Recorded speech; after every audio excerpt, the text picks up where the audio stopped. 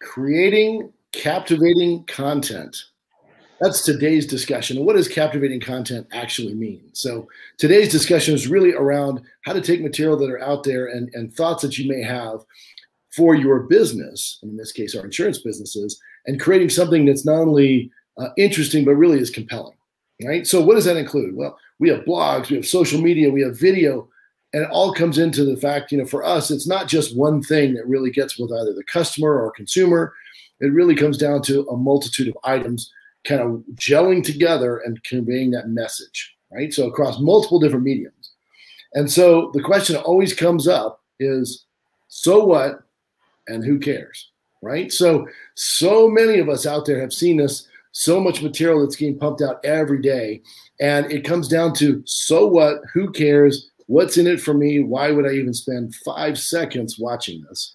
And luckily, our material here on the We Wonder is so good that it really is captivating. So that's fortunate. But what makes it captivating is guests like we have today. So Liz Salierno is joining us. She is the owner of Nexus Content. We work with her directly. And she helps us take the thoughts that we have and turn them into that interesting, captivating content to convey the message that we would like to view out there. So Liz, good morning. How are you? I'm great. How are you? And thank you so much for having me. I really appreciate it. Well, I certainly appreciate you joining us because without you, we wouldn't be able to do 90% of what we do. So we sincerely appreciate the relationship, of course. And so let's just start the easy way. I'll introduce myself. I'm Chris Pfluger. I'm the Chief Development Officer here at We Insure. And Liz, tell us a little about yourself and what you do. Okay, so Nexus Content is my company. It's a content marketing agency. We produce a lot of different types of content: blogs, social media, videos, infographics, ebooks, web content, whatever businesses need to achieve their goals. So we've been working with you guys through our partnership with Chimera, your ad agency. They are a terrific agency. They know the value and the importance of good content for companies. So when they have a job where the content demand is at a certain level and they want to, knock it out of the park, they bring us in. So we've been working with you guys, I think, for a couple of years now, producing your consumer-facing blog, the franchise-facing blog, social media content, as well as press releases when new agencies are onboarded, and also when you hit significant milestones, go into a new state, anything like that. And that's kept us really busy because you guys are hitting milestones left and right. So we appreciate that. And if you could just keep doing that, we'd be really grateful because we love the work. So thank you. Well, we certainly are planning on keeping doing that. And again, I think we're in 18 states right now. That was a big setup for me. So I appreciate that. We're in 18 states and we have new people coming on every week in all those states. And again, we are very excited about the growth. I believe last year was a little bit more than 55% growth. And that really was exciting for the company, but we have big plans. So we're planning to be a nationwide organization very, very quickly. And we're continuing that growth, that strategic growth efforts on a daily basis. So you are very valuable to us because if we had to sit down and do all the material ourselves, we would never get it done, right? It's too quick. So we'll keep our pencils sharpened and we're ready to go whenever you need us. We will do it. So I will ask you a few more questions. So how do we decide, kind of what to write about? I mean, we have a lot of great value props, and we've talked about this before, we have unbelievable amount of carrier access. So a lot of people look at us and say, boy, I really need carrier access in insurance. So that's what I'm looking for. But the reality of it, the business model itself is so compelling. It's hard to get all those points out to folks. So how do we decide kind of what to write about and make it interesting? Well, the approach we take is, there's an approach you take for every business, starting really generally. It really always starts with the business's goals, their marketing goals, their business goals. In your case, we want to focus on two primary areas, I would say. Creating that brand awareness, creating content that is going to focus on your value props, elevate the brand, give the brand a voice, so that people know what they can come to expect. You want that voice to be consistent. You want it to be clear. You want it to have a point of view. You want it to be authoritative, confident, all of that. So we'll have brand awareness building types of posts. And then, of course, informative posts about all the different insurance lines you carry, which is challenging because there are so many different lines of insurance. And so, you know, the approach we take is one we would take with any company, is that you want to translate those goals into a content plan. And the tool for doing that is a content calendar. What you don't want to do ever is be in a position where you're saying every week, well, what do we write about? What can we write about this week? What can we write about this week? Now, sometimes things will come up and you'll be like, we really want to write about this, but you want to have a sound plan in place, a default plan. That way, you know, if something comes up, fine, you can bump another piece and you have something ready to go. So we kind of, we create calendars quarterly for, I think, all clients, and you know, you want to, we aim to be at least a month or two ahead in producing content. So right now, this is as this is recorded, we're at the tail end of March, and we're about to turn in June.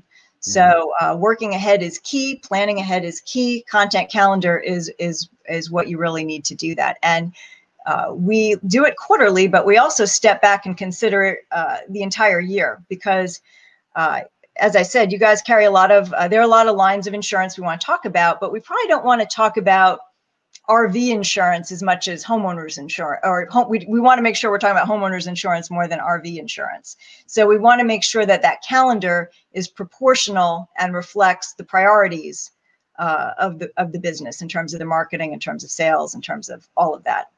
So that's how we sort of decide. I talk to your marketing team regularly to see what's in the broader plan, what you know, the healthcare rollout, you know, how does that factor in, where does that how does that affect the other priorities? And we create a calendar every 3 months, but always with sort of a loose idea of what's coming down the pike.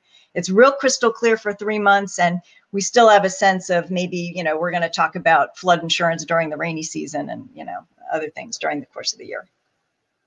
Well, what I really appreciate about our relationship is the fact that, you know, you have an outside perspective. Like, you work with other firms, you get a fresh perspective on what we do. You know, a lot of firms, what they have is in-house, and then they make the decisions based on the fact, well, you came up with this meeting, so we're just going to do this. And it seems very, very either disjointed, or it feels like it wasn't planned well. And so in our case, I really appreciate the fact that, you know, you have that outside perspective. While we keep that thread throughout the year, we have different fresh content all the time. So that to me is really what's valuable, because we want our clients and our owners to know, you know, frankly, they can take that material and use it on their own sites, right? But it also has to be entertaining and educational at the same time. So it can't be just blah. Right. So we've got such a tremendous, you know, brand and marks with that there's so many plays on words and so many things we can do. It almost boggles the mind. So I like the fact that we have planned it out ahead of time and they keep it fresh with the consistency throughout the year. So that's fantastic. And again, you mentioned that weighted appropriately. You know, while we do so many different lines of business, you know, a lot of people come to us primarily for homeowners, right? So that's where we start. And then they branch out into commercial, they branch out into a boat, or they branch out into multiple vehicles or umbrellas or whatever it might be. So. Right. And that's why you don't want to get, you know, you don't want to probably do a year-long calendar, even if you could, because things change.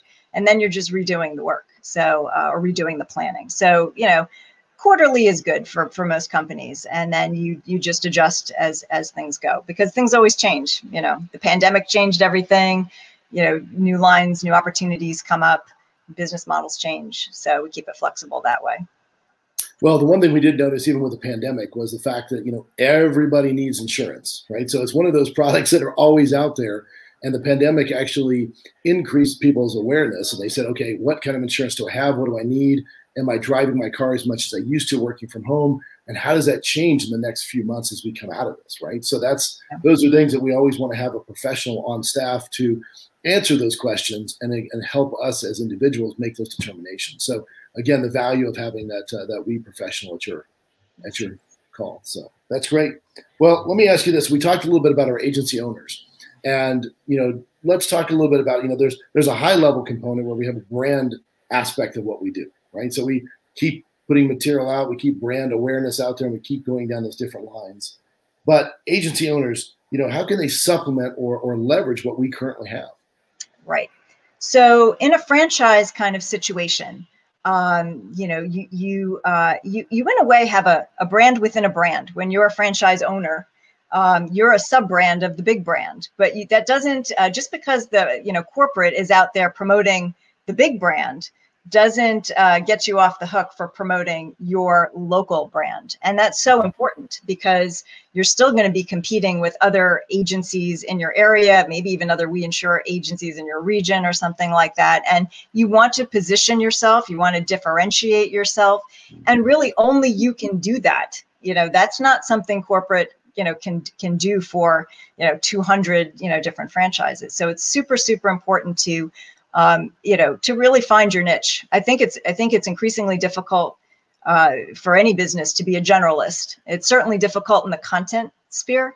There's just so much competition out there that you are much better off speaking very clearly and directly and specifically to a narrower segment of your market.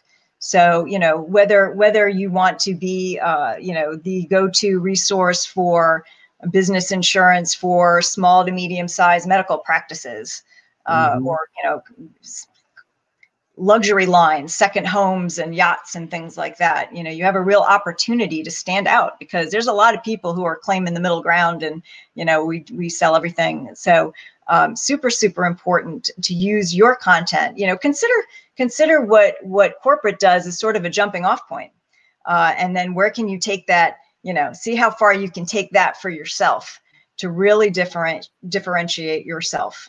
And also communicate locally. I mean, if you're, gosh, insurance is, just about one of the most local businesses there is, right? I mean, it's, it's in your town. It's, I think, like with realtors or restaurants, people want to feel more safe, more secure. There's more trust with doing business with the business that's very connected locally. So talk about that. You're living in the community. Are you doing some community involvement? Are you doing some charity work? I mean, even things like, not that most of your posts should be like this, but there's nothing wrong with supplementing your post to say, here's 10 great pizza places in the neighborhood, and our favorite type of pie at each one of them or something. I mean, that's really nice. It's very generous content. Don't always be out there shilling and selling, be generous. Content, like anything else, is relationship building, and it doesn't really change just because it's a video somewhere or words on your blog. You still want to be of service, come with an attitude of being helpful, of answering questions. In the case of we'll try to answer common questions on the corporate blog, certainly. What does bundling do for, things like that. But speak to, maybe you're an agent in a coastal area. So sure, you're going to really be very helpful to your local audience by sharing your expertise about, insuring homes on the water, say, or boats or whatever. So you really want to establish your local presence, your local brand, and really show that that you're part of the community, so that when that person calls you or they walk into your office, whenever we start doing that again, I guess, they feel like they know you already. And that's a tremendous advantage, right? Just like anytime you've gone to a party and somebody said, oh, hey, this is my friend Bob, he sells tires. And you're like, oh, hey, Bob, my tires are going, you're already, that's what you want. You want to feel like, you want your customer to feel like they know you before you walk in the door, before you answer the phone. And your content can do that for you if you put the effort into it and personalize it. And don't talk about yourself too much. Make sure you keep it focused on their needs. That was a lot of information in one statement. So I'm going to unpack some of that. I will tell you one thing I see is the big mistakes I see people making, right? So one mistake I see them making is lack of consistency. They're like, okay, I'm going to do this, and I do it for 3 solid weeks, right? And then all of a sudden it comes, well, I forgot to do it last week, so I'm going to do it 2 weeks from now. And then it becomes less and less of a thing, and then you fall off the map. Right. This is a marketing sin that I see people do all the time, whether it's marketing yourself, from an insurance perspective, a real estate perspective. A lot of people do this, and they say, well, I'm going to try this for a little while and see if it works. Well, a little while should be 3 years, not I'm going to do it for 3 weeks and see how it works out. So the consistency component, I think, is very key. The other thing you said, which was very, very valuable, is I do everything. Well, it's hard for me to buy everything. Like as a consumer, I'm like, I don't know if I have everything, right? So what do I call you for? Well, you may want to slice that content, and those different posts or different material into very small chunks and say, listen, I'm an expert on marine boats, anything around the water, and luxury homes. Anything you can help you with, and that way those people know to come. Now, can you help anybody? Of course, but your message can't be, I'm going to sell you everything. Right. So, people are never shopping for everything all at once. In a given moment, they're looking for one thing. So, the more specific you get, the more your content is likely to tap into the minds of people with greater intent to purchase. So, the higher, the kind of more general it is, there's a place for that somewhat, in that people might just have questions about, oh, I just bought a new house. What are the things I should be thinking about? Insurance is one of those many things. That's a chance to get on their radar before they're shopping even for insurance. And you're giving them helpful information about lots of things, not just insurance. That's what we call top of funnel content. They're not really close to buy-in, but at least you're getting them in your funnel, right? And then, but the closer, if you really want to be kind of converting, it's going to be really specific. Like, who's more ready to buy a policy? Like somebody who's going to click on what is homeowners insurance, or how do I get the best deal for my for insurance for my second home, that's on the coast. Who's really looking for something if they're clicking on that. So you're going to have a better chance probably of converting from your content if you make it very specific. If you almost have one person in your mind, a very specific person, and speak to them. And when you do that, you'll be speaking to a lot of people like them, but think of it as one person. Wow, that's very, very valuable. And I can't tell you how often you see that mistake the other way, right? So this is very, I'm sure everyone out there is listening, taking notes. So the last thing I had for us on this is for our We Insure agents out there, any specific tips, because we've talked about this a lot. Final tips for our We Insure agents. What we put out so much material, and again, intentionally, because we want them to sift through and decide what they want to use on their sites, what they want to leverage for themselves. But what is one example of something they can use that we put out? Well, I mean, I think, you're already getting this content and you can absolutely supplement. It's probably easier than just starting from scratch. I think adding fresh stuff that you produce is great, but maybe before you do that, if there's a blog post that's coming down the pike and it's about flood insurance, make a short video. It could be you, it could be one of your agents, it could be whoever's comfortable doing that. Doesn't have to be, and it probably shouldn't be, a 6 or 7 minute video. 2 minutes. Talk about, say, hey, this is a recent experience I had helping somebody secure some flood insurance and how it really saved their butt when something happened. And, and we write this many policies a year, and we can help you, just put a face to it. Just speak to them. You don't, the information's in the blog. So you don't really have to go through, the flood map and, all of these things. You can just say, hey, check out, we've produced a really informative blog for you to get some basic information, but I want to let you know how this really affects local, people in your community. And here's a story, no names, but, of somebody, in this area, and we help them, just something like that. Then you could easily write off so you can put that on YouTube. You could take a little clip and put that out on social media. I think doing, the combining video with blog content is really, I would say, I hate the word synergy because it sounds so business speak, but there really is something that the whole is greater than the sum of the parts. If you kind of take one piece of core content, of pillar content, and then you spin off and you do a social post and you do a video. Maybe you've got somebody who can work a Canva template, so you can do a little graphic, and put it on Instagram.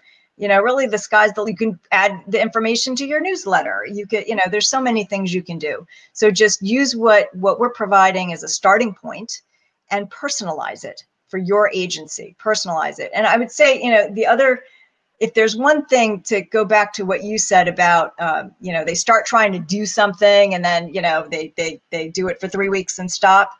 Mm-hmm. Work ahead, decide what you can do, and be incremental. Marketing is incremental. Decide what's reasonable, what works with your schedule, your resources, and put out a video every 2 weeks if that's what you can manage, or one a month, and build from there. Pick whatever you're going to do that you can do consistently and do that and work ahead. That I cannot tell you how important that is. I could not run my business if I did not work ahead, or I'd have to charge people so much I would not have a business anyway, because it is a lot more. People say, like, how much a word? My next question is, when do you need it by? And it's for a lot of reasons. Things come up, people, have the nerve to like take vacation and have babies and stuff. And, the content's got to get done one way or another. So if you're not working ahead, every little thing is going to throw you off course. So with that quarterly calendar, if you know what's coming down the pike, you can plan ahead. You can create your own content to supplement. Work ahead, bank some content ahead so that whatever you're working on, you don't need for, a month or two. And so it doesn't matter if you, take a vacation or, Aunt Joan comes to visit. So work ahead, personalize your content. Remember, it's a relationship. Even if you're broadcasting to a lot of people, think of it as talking to one customer at a time. And I think you'll have a lot better result. That's fantastic. And again, a lot of good advice in here. And I would say, the things I take away from this is not only the consistency, but also setting aside the time to plan ahead to do it. I think that's the toughest part. We're all working, we're all, doing our business. And instead of taking the time to step back and work on the business, we're always in the business constantly. So taking the time to sit there and say, okay, this is very important, and who to send it to, right? So it's just send it to your past clients, send it to existing clients, but also send it to your professional networks. And, there's a lot of people that rely on the insurance industry, whether it's real estate agents or mortgage brokers. And those people need to know that, you have the ability to put this stuff together. And even if you have great relationships, it's always good to hear from you consistently, so they know you're the resource for them. So again, Liz, I can't tell you, this has been fantastic. And I appreciate you joining us today. And that's been great. You have a wonderful week. You too. Thank you so much. I hope it was helpful. And thank you so much for, the relationship, between We Insure and Chimera and Nexus Content. We really appreciate it. You guys are wonderful to work with. And we're just having a great time and look forward to what's to come, which will be a lot, I'm sure. Well, thank you very much for your input as well. And again, joining me today on We Wonder. Thanks a lot.